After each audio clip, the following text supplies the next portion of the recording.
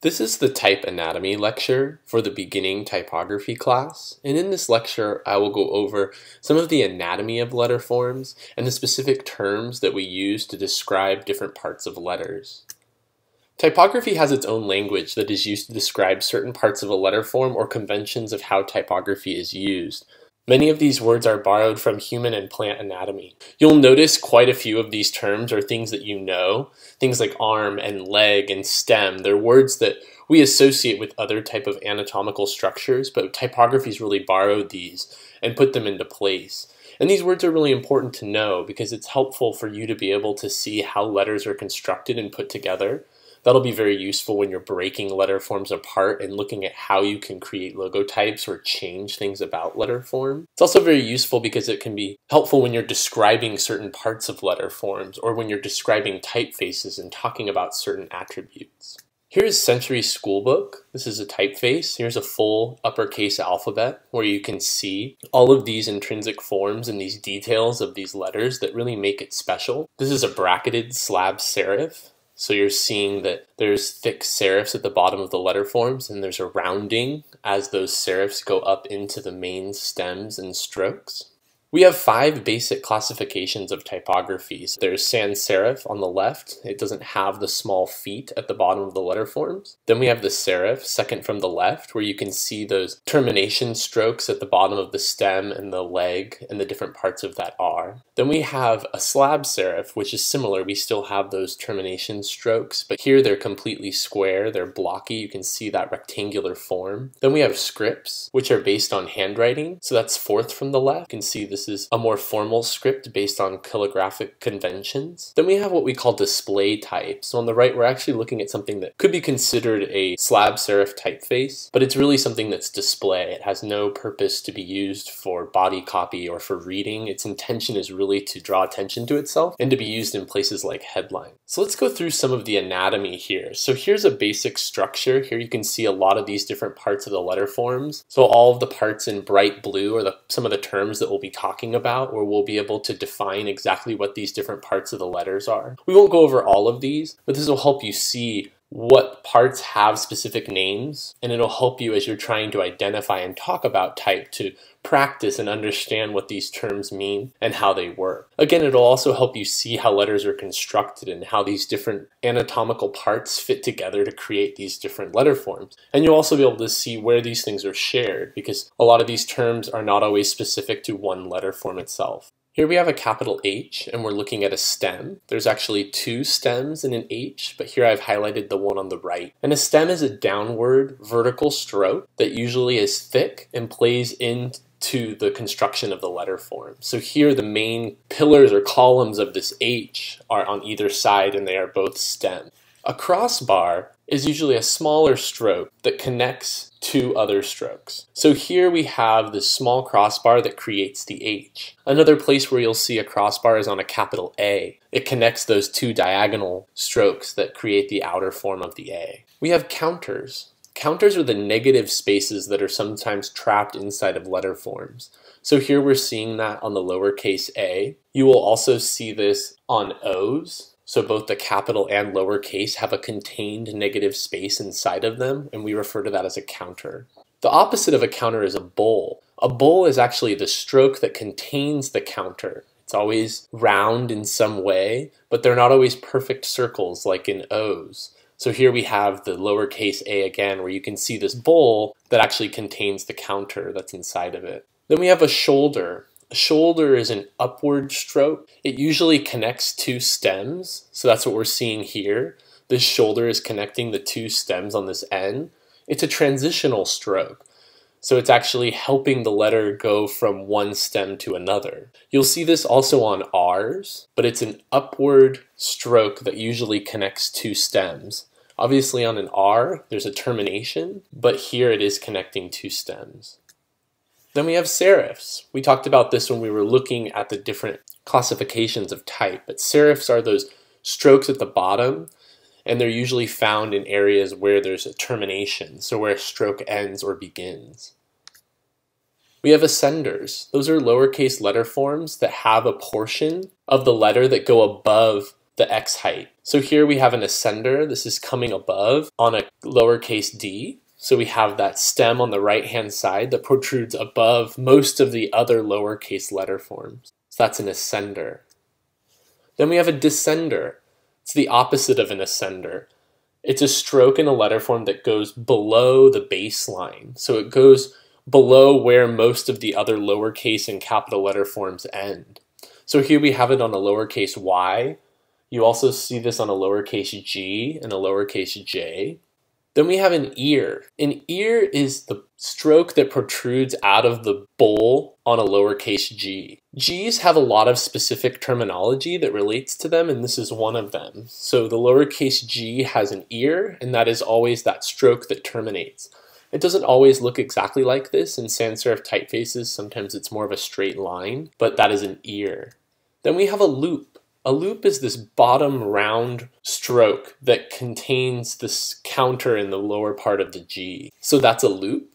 We have arms. Arms are upward strokes to the right, and they do not usually transition. So this is different from a shoulder. An arm is found on a K. Here we're looking at it on a lowercase v. So this arm is this upper right stroke that we're seeing in the V. Here we have a leg. So a leg is a downward stroke. So here we're seeing it on a K. That upward stroke that is not highlighted would be another example of an arm.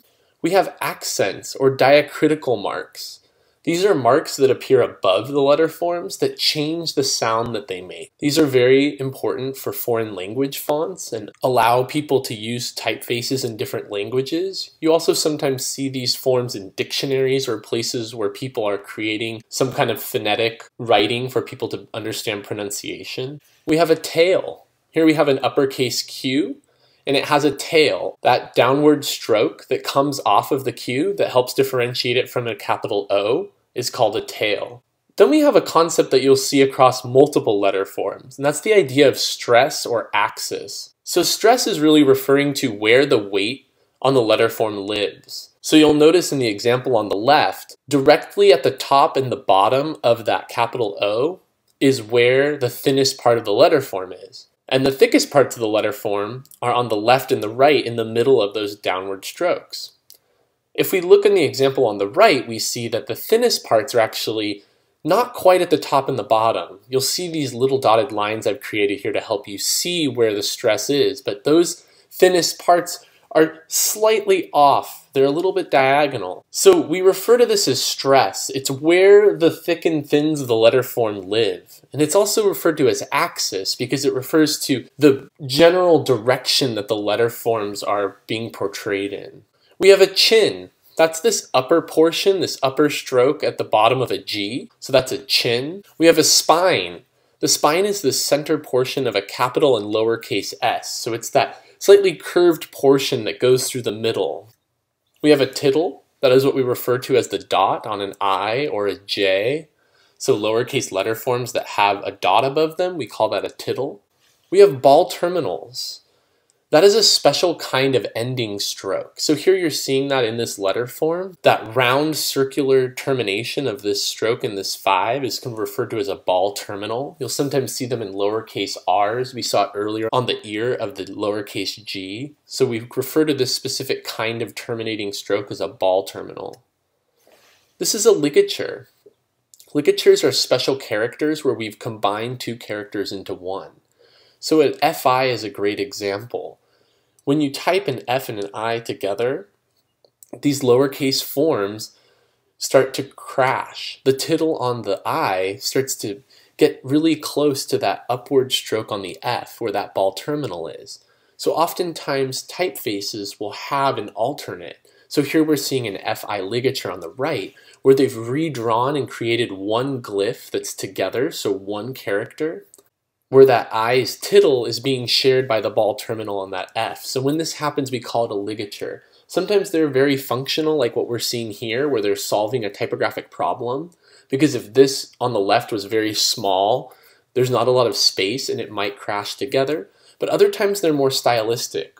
There's examples of ligatures that are more used for branding or typography or more for effect at large sizes. But This is an example where we're solving a problem that's happening within the typeface. So a ligature is any kind of combination of letter forms. It's usually 2, but sometimes it can be 3. This is the baseline. I talked about this earlier when we were looking at descenders, and you can see this lowercase g, how there's a descender there, a stroke that comes down below that baseline. But all of the other letter forms, the capital H, the lowercase a, the lowercase n, and the lowercase d, are all aligned on this line. It makes typography feel rational. It helps us when we're reading. When the baseline isn't consistent, when it jogs or it's messed up, it can be really difficult to read copy. So baseline is that imaginary line that all of these letter forms sit on top of. Then we have the X height, another imaginary line that exists within typefaces. So the X height is how high all of the lowercase letter forms come. So again, we're seeing that the lowercase d has an ascending stroke, so it's coming above the X height. So since it's an ascender, it's doing that, but the bowl on the D is actually right there on the X height. So the X height is something that is determined within the design of a typeface. Changing the X height will give different effects to the typeface itself. So typefaces that have a high X height are much easier to read than typefaces that have a lower X height. So this can really affect readability. It can also really affect the feeling or the look of the typeface. Then we have the cap height, another imaginary line that is determined when the typeface is designed, and that is how high all of the capital letter forms will go, so that there's a rationality and a consistency to their height. Then we have the ascender line, and that is the height that all of the ascenders will go to. So there's a consistency in terms of how high all of those ascending strokes will go. And of course, there's also a descender line. It's an imaginary line that determines how far below the baseline all of the descenders will go. Then we have some basic terminology when we're discussing how you set typography. So first we have leading on the left there. Leading is the space between lines of text. So that's something that we can modify, how much space is between these lines of text. Then we have tracking at the top.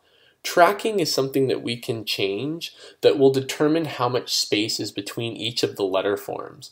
But when you change tracking, it changes across a word or a sentence or a paragraph. So it's where you can change the space between each of the individual letter forms across a large span of type. Where kerning down here at the bottom right is where you adjust specifically the space between 2 letter forms. So this is more of a micro adjustment.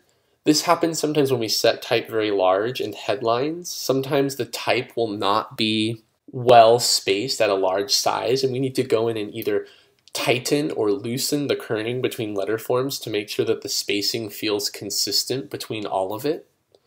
So again, leading is the space between these lines of text. Tracking is where we change the spaces between letter forms across a line or a sentence or a paragraph. And kerning is the adjustment between letter forms, specifically between 2 individual letter forms themselves. Then we have what we call a drop cap, which is an enlarged letter form at the beginning of a paragraph or a story that draws the reader in.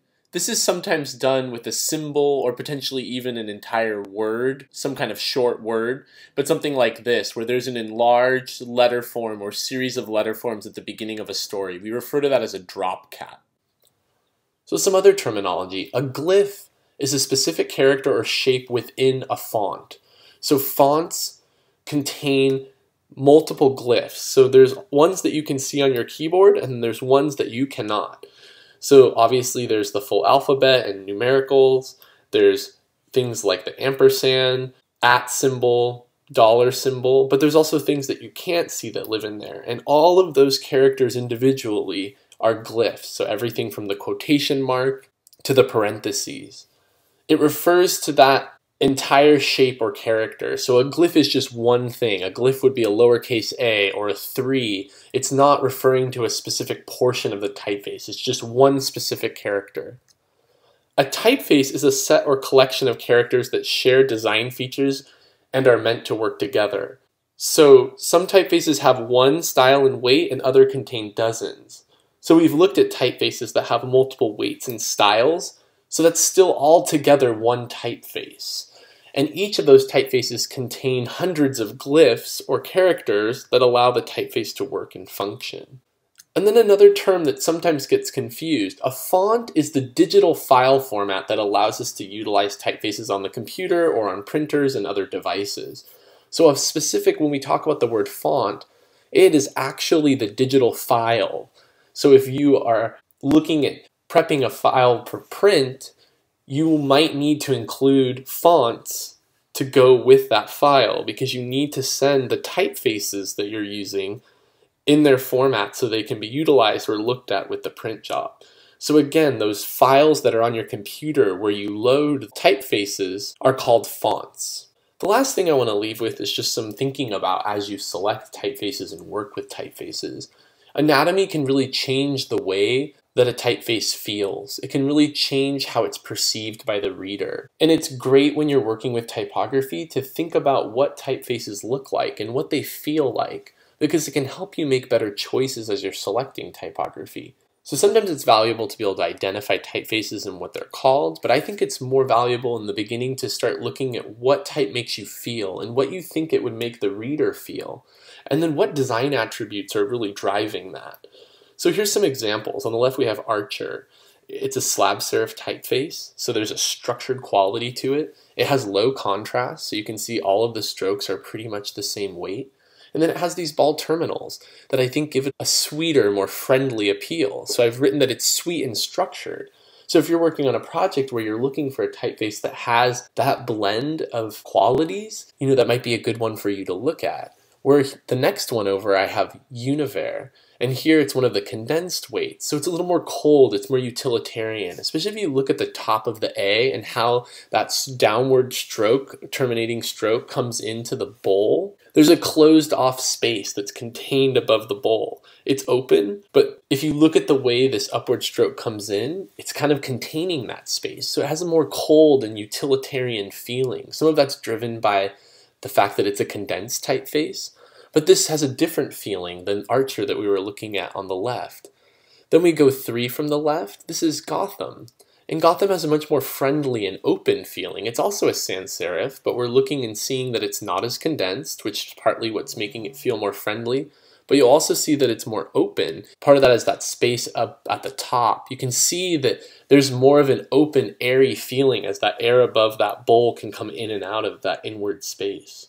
And on the right, we have Century Schoolbook, a very playful typeface. It has these exaggerated ball terminals, high contrast. It even has a tail on that back side of that right stroke. And it's more fun, it's more childish. This is something that we associate with school. And so it has this childlike quality to it that is driven partly by the way the typeface has been used, but also by the way that it's designed and the way it looks. So I think it's helpful as you're selecting typefaces to think about these attributes. It'll help you really decide what typefaces will be correct for the projects that you're working on and how they will connect and identify by the different audiences that will be really looking and absorbing your work.